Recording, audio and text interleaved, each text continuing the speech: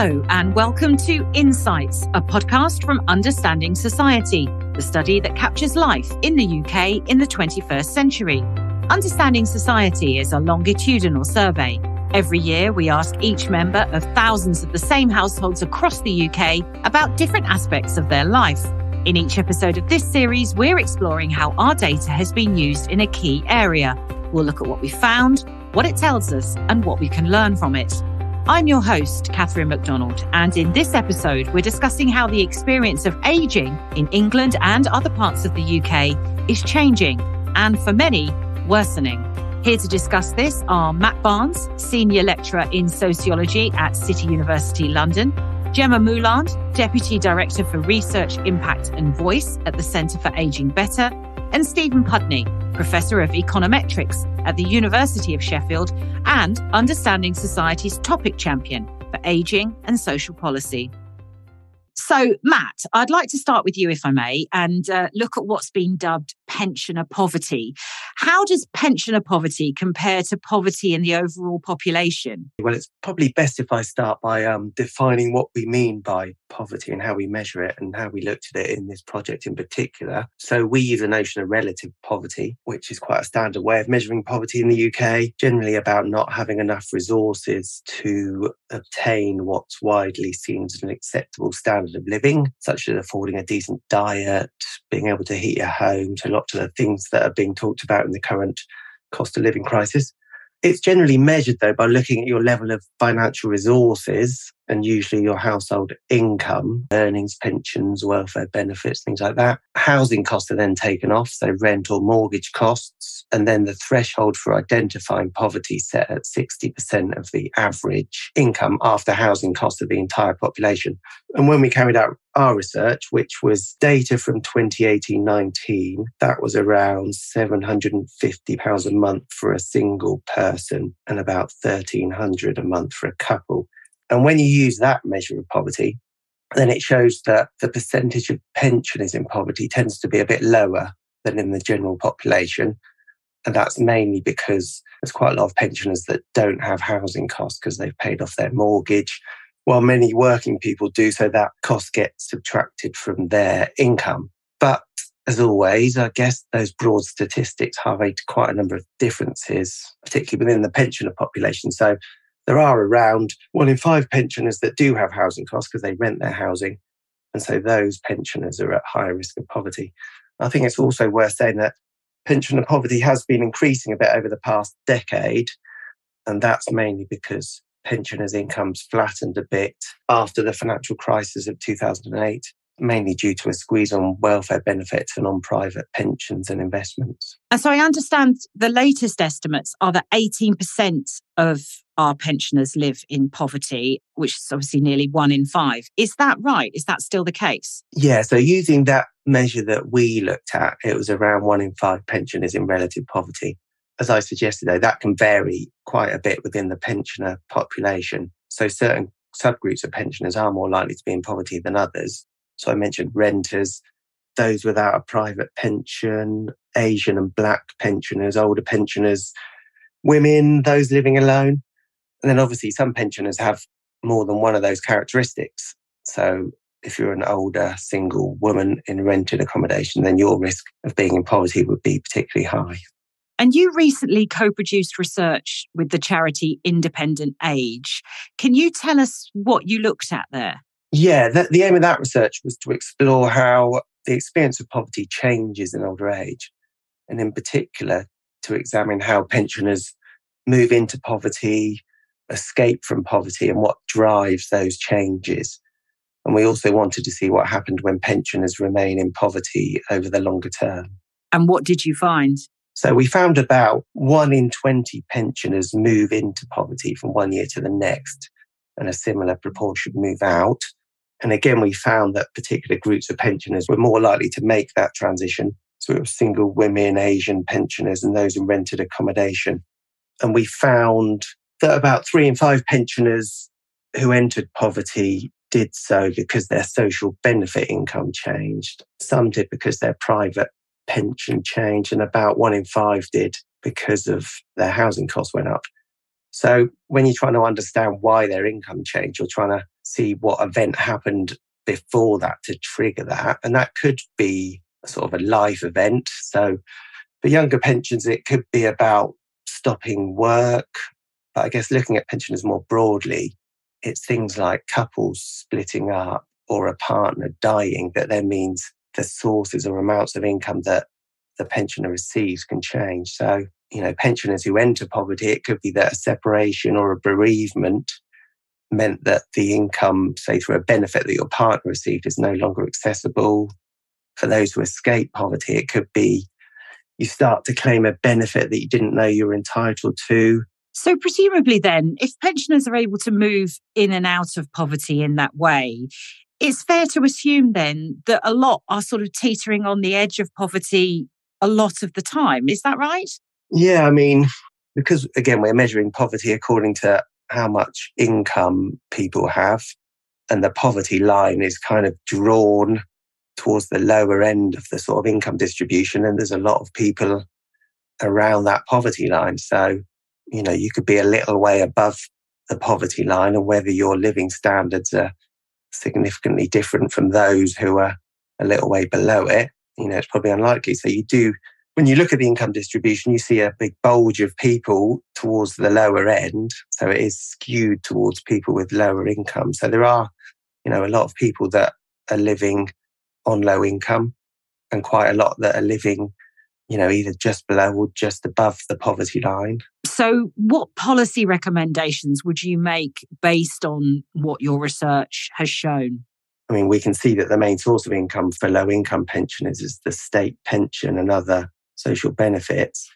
So going back to that discussion about people having a sort of decent standard of living, the money that they achieve through those sources needs to be enough to provide for that. So whether that's about pensions and benefits being uprated to reflect changes in living costs.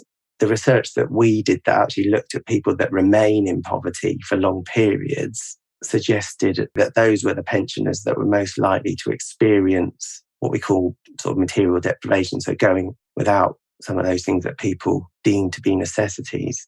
So we looked over a 9-year period. Obviously, Understanding Society lets you do that because it tracks the same people, so you can see how their incomes change from one year to the next. And in fact, over this 9-year period, we could identify pensioners that had remained below the poverty line for the majority of those years.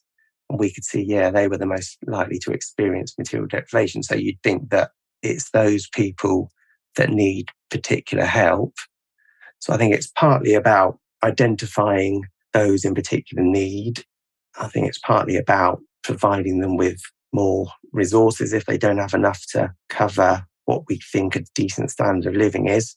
I know that Independent Age, who we were doing the research for, have been calling for government to increase take-up of, pension credit in particular, but it's about ensuring poorer pensioners who are eligible for benefits are actually, receiving them. So I think making poorer pensioners more aware of the support that's available to them, helping them receive that support, and particularly when they do experience a fall in income, especially if that comes after a life event such as a separation or bereavement. I think that's important, and particularly so if the partner was the one who used to deal with the family finances. Yes, absolutely. That's a really good point, isn't it? I think we can all relate to having had relatives or friends who've been in that position where it's the partner that's no longer there that used to deal with all of that kind of stuff.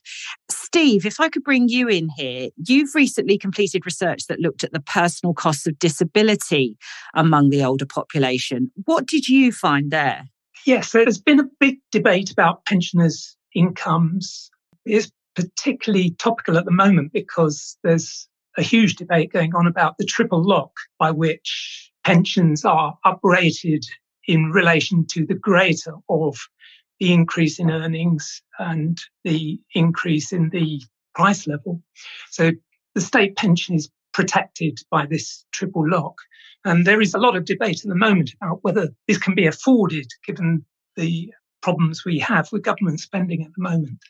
Now, one thing about this debate about pensioner incomes is that it largely is just a debate about cash incomes. So it's pensions, it's benefits of various kinds.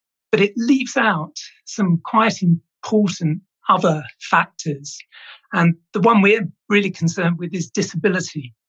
The reason it's relevant to this idea of incomes and poverty amongst the older population is that disability brings with it additional living costs. So if you're significantly disabled, you may need to pay people to help you look after the house, to help you get into and out of bed, even if you're very severely disabled. You may need adaptations to your home. You may need different kinds of transport provision. You may need to take taxis rather than driving or taking a bus, for example. Now, what these personal costs of disability mean is that a given income actually buys a lower standard of living for someone who is disabled than for someone who is not disabled. And that means that older people who are disabled are poorer than they appear to be if you measure poverty purely in income terms. And that's particularly relevant if you're comparing the incomes of older people with younger people. And that's because the older population, so the over 65s, for example, have a much higher rate of disability than the working age population. So depending how you measure it, you have roughly, over double the rate of disability amongst over 65s than the working population. Now, that means any comparison between the income of those two groups is potentially misleading because it ignores the higher disability costs that the older group experience and have to cope with. Now, public policy at the moment acknowledges the existence of these disability costs that people will have to bear. So the older population, if they experience severe disability, can claim disability benefits. So there are things like attendance allowance, which is just a monthly cash sum. And to claim that, all you need to do is to pass a disability test. In other words, there has to be evidence that you are genuinely disabled and have care needs. That's one strand of public support. A second strand is local authority subsidised social care services. And there's really quite a fierce means test. You have to be really quite low income to be able to get free social care in your home from the local authority generally. And this dual system delivers disability benefits to something like 14% of over 65s, and the local authority care subsidies are received by only about 3 or 4% of over 65 people. Now, what we tried to do in this research is, first of all, to look at how well targeted this disability support is. In other words, does it go to people who are both significantly disabled and also have low income? And the second question is, how does it relate to the level of disability costs that these people actually experience? Does it meet those costs, for example? And what we've found is that the targeting of disability support is pretty good in the sense that, in general, pretty much everyone who receives either disability benefit or subsidised social care or both is significantly disabled and also tends to have a low income. So it goes to the right parts of the population, the parts of the population you would hope it would reach. But on the other hand, it's badly targeted in the sense that a large proportion of over 65 people, about a third of the most severely disabled people in that age group, for example, receive neither disability benefit nor subsidised local authority social care. And this sort of matches what Matt was saying about take-up of benefits. There are quite a lot of people, a distressingly large number of people actually, who are in quite a poor state, in this case because of disability, and yet receive no public support at all, as far as we can see. So that's a worrying feature of the older population at the moment. And why is that? And what do you think we can do about it? Why are these people falling through the net? It's very difficult to say. We've done a lot of work on take-up, various aspects of take-up of benefits. I think part of the explanation is information. The benefit system is amazingly complicated. To claim some of these benefits, you may have to fill in a 40-page form. You may have to get information from your GP, from some other informed carer, for example.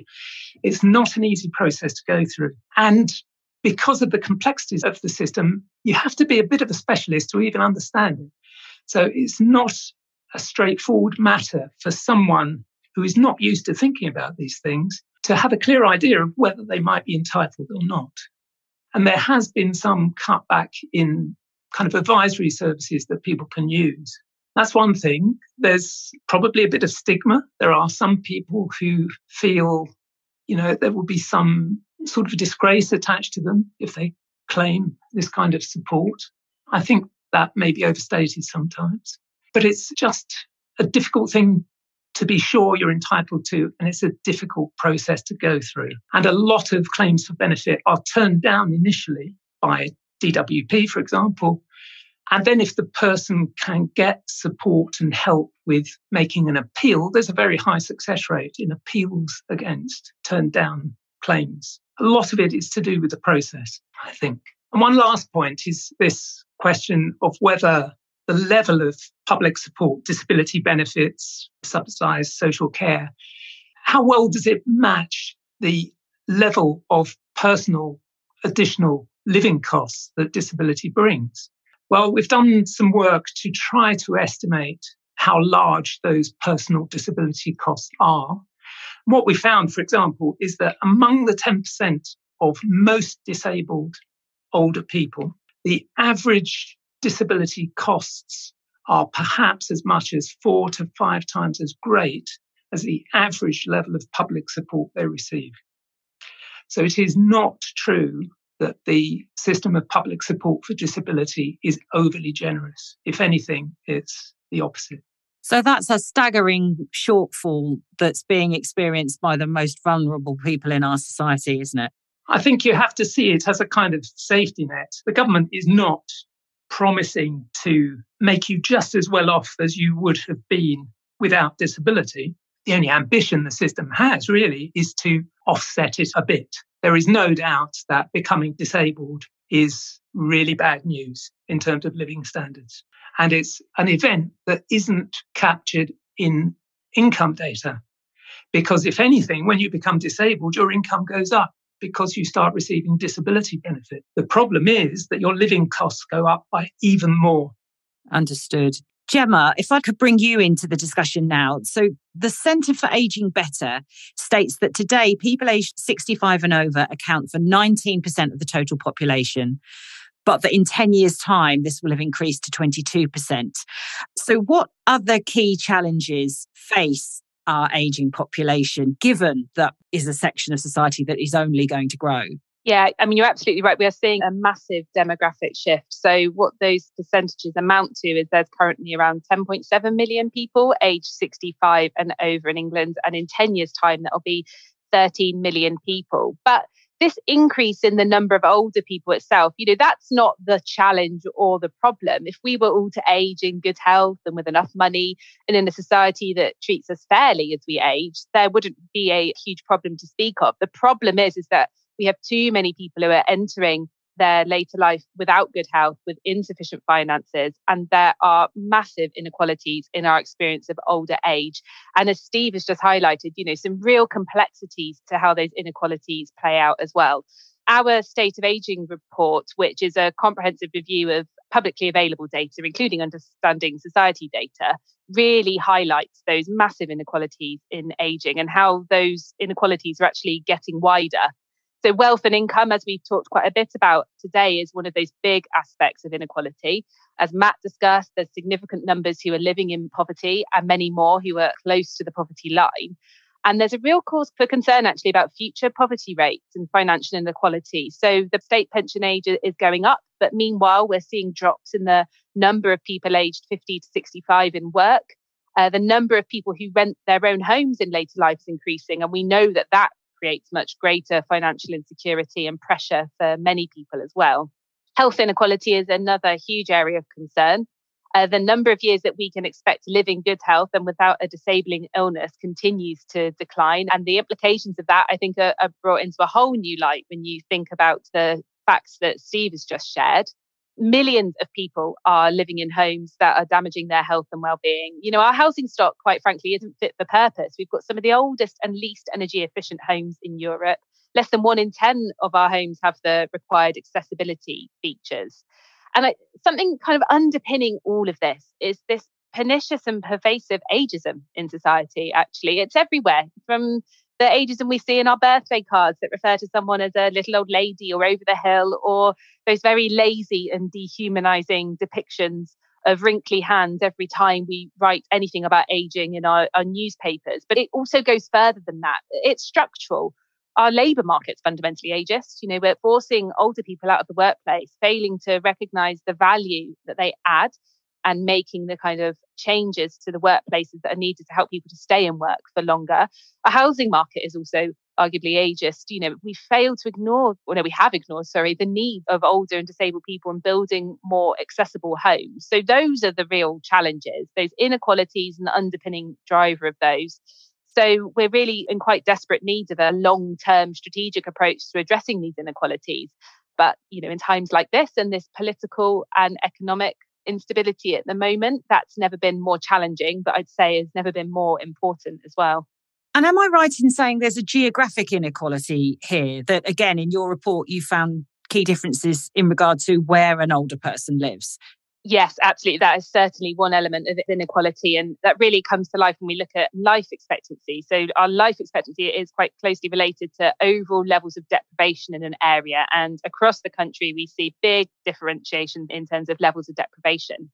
So across England today, depending on where you live and how well off you are, there are differences of up to 10 years in how long we can expect to live, and more than 17 years in terms of the time that we get in good health and without a disabling illness. So where that is most extreme is that in Blackpool, there we've got the lowest life expectancy for both men and women, 74 years for men, 79 years for women.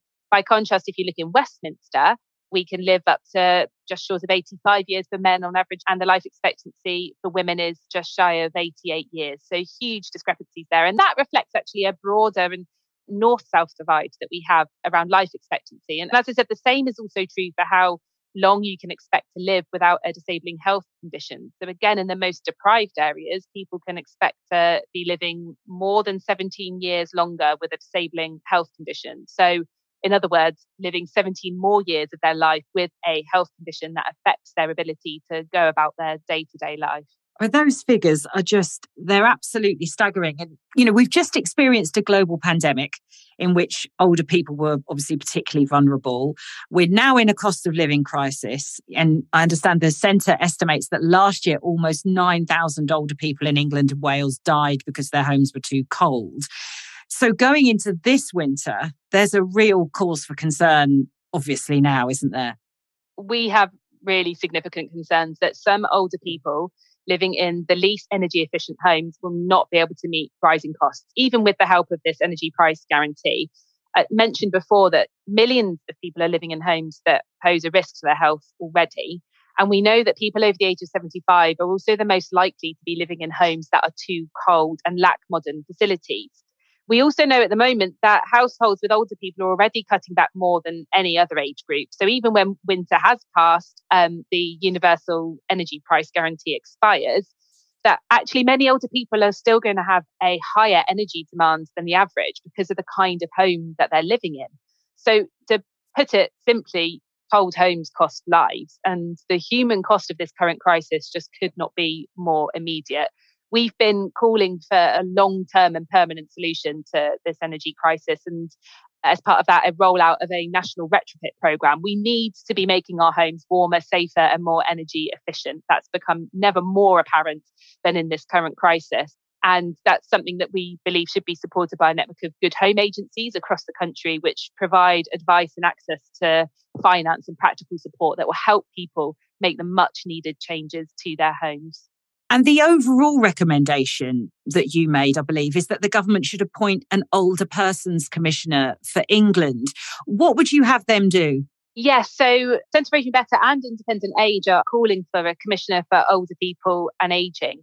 And this is really going back to that point I raised right at the start about this need for a long-term strategic approach to addressing the inequalities that we're experiencing in our older years, and also just making sure that we are proactively preparing for an ageing society. So we see this commissioner as someone who can help develop that broad cross-government strategy to make sure that we're developing policies that work for an ageing society, and that's making sure that we're not just thinking about aging in the context of health, but also in transport, work, homes, communities.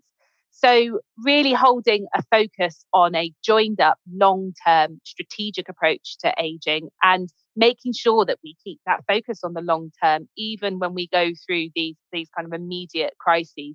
I think the other thing that's really central to that recommendation is also giving older people an independent voice, particularly those who are often marginalised. It's about bringing that voice into the centre of government and helping older people to actually have a say in the way that society shapes. And finally, back to that earlier point I raised about the sort of very widespread ageism that we're experiencing, someone who can really stand out and challenge that ageism, identify that where discrimination is happening as a result of age and bring that to an end. So, Steve, to bring you back in here then, how has policy regarding older people and their retirement changed in recent years? How have we got to where we are now? I've had to think about this quite a lot in my role as topic champion for Understanding Society relating to ageing. Understanding Society is a survey that needs to remain relevant and to ask the right sort of questions to generate evidence about policy. And thinking about the survey is a good way of sort of coming to terms with what changes there have been in the policy environment in recent years. And there's been an absolute avalanche of policy reforms affecting work and pensions in later life over the last, 30 years really, but certainly in the last dozen or so years. For example, I think it was 2011, compulsory retirement ages essentially became unlawful. Around about 2014, we have the process being completed for raising of the state pension age and the equalisation of state pension ages for men and women. And that's been quite a big change, particularly for women. And again, in 2014, a big new dose of flexibility was injected into the pension landscape when people were given the flexibility to use private pension pots essentially in any way they want from age 55 onwards. So they no longer have to buy a retirement annuity. The pension pot doesn't have to be converted necessarily into a regular pension payment. And this changes over a period of time has really changed the meaning of retirement enormously, at least for people who are better off, people who have private pension provisions, for example, employers' pensions. In particular, what it's done has been to disconnect the two events that used to define retirement. So once upon a time, retirement meant that you stopped working, usually at age 65 if you were a man or 60 if you were a woman. And at the same time, you started receiving a pension. Now, those two things have been completely disconnected. You can start drawing a pension before you end working. And that means that retirement now does not really have a meaning. But all of this, of course, is not much help to someone who is entirely dependent on the state pension, who, is living in rented accommodation, the people who are most seriously affected by the current cost of living crisis. The changes in policy on pensions and retirement are mainly about increasing the flexibility for decisions which are going to be made by people who are in a relatively favourable position. In other words, people with decent pension schemes and so on. Absolutely. Now, Jemma, you've already made a lot of points about what you think policymakers should be bearing in mind right now and things that we could and should be doing right now. Have you got anything to add to that by way of sort of wrapping up the discussion that we've had today? I would bring it back to that overall recommendation about an Older People's Commissioner for England and what that stands for. So that is about us protecting and promoting the rights of older people now and in the future. So it's that focus on the current and the needs of our older population now, but also making sure that we are really always looking ahead and focusing on the needs of our future population and what it means for us to be having and experiencing this massive demographic shift.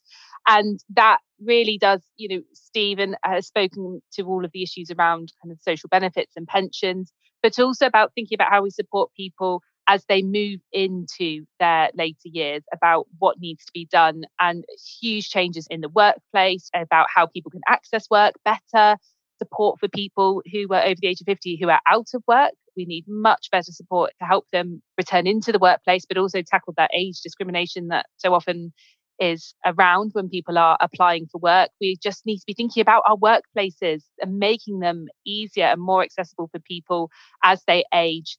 If they develop a disability or a health condition, a caring responsibility, we need to be thinking differently about our workplaces to support our longer working lives. And as I've talked about before, and it's come up across today's conversation, but our housing stock really needs to be paid attention to. We need really focused action from across government to tackle the national crisis, really, that is our poor quality housing stock, whilst also, again, thinking ahead in terms of introducing regulations to ensure that our new homes are fit for future. And Matt, what would you say to the points that Steve and Jemma have made? What would you add? I think I just endorse those points, really. I mean, as I said earlier, I think the priority has to be on those with the greatest needs. And I think, as Steve has identified, those pensioners that are having to rely on the state pension primarily, maybe some additional benefits as well, with no other sources of income to support themselves, are the ones in the greatest need. And so it's about trying to increase their standards of living, presumably by somehow increasing their incomes. I think that, I'm particularly interested in the way we measure poverty. And I think that if it's not measured as well as it could be, then that's not only of interest to people who, sociologists, researchers that are trying to conceptualize this notion and then trying to measure it as best as they can. But it also plays out in policy, I think. So in statistics that identify groups that are in poverty, as Steve has already said, that underplays the role of disability. So older people with disabilities are not appearing in those statistics. And then, we know those statistics sometimes guide where policymakers look and how they make policy. So I think there's benefit in always trying to think about what we mean by poverty and how we can measure it as best as we can to then identify those people where policy should focus on. Absolutely. And across the discussion today, a huge example of why longitudinal research is so important. On that, final word to you, Steve. What would be your final word on this podcast about how we help our ageing population? I think there's one really important thing. There's a group of people that must never be forgotten, and those are the people who are in care homes. There is an absolute crisis at the moment in the care home sector. There is a huge shortage of care staff. There's low pay, poor training, which means that a lot of care, in some care homes anyway, is poor quality. There's a tremendous problem of bed blocking in NHS hospitals, people who are in hospital because it's not possible to send them into a good care environment. And what's more, the prospects are that this is going to get worse. There is clearly a rising future need for social care, and that need is going to grow particularly strongly for low-income people. And one thing we definitely know is that free market provision of care homes and care services is not going to meet that need. There aren't huge profits to be made from supplying care services to very low-income people. So there is a crisis in the social care sector, the care home sector, which really needs to be addressed. And one of the shocking things about policy over, the last 25 years at least, is the way this problem has just been kicked down the road by a succession of governments. someone at some point needs to take responsibility and actually do something about this. My thanks to Dr. Matt Barnes, Professor Stephen Pudney, and Jemma Mouland. You can find out more about how the data from Understanding Society is changing practice and informing policy by visiting the website understandingsociety.ac.uk. This was a Research Podcast production. Thank you for listening, and remember to subscribe wherever you receive your podcasts.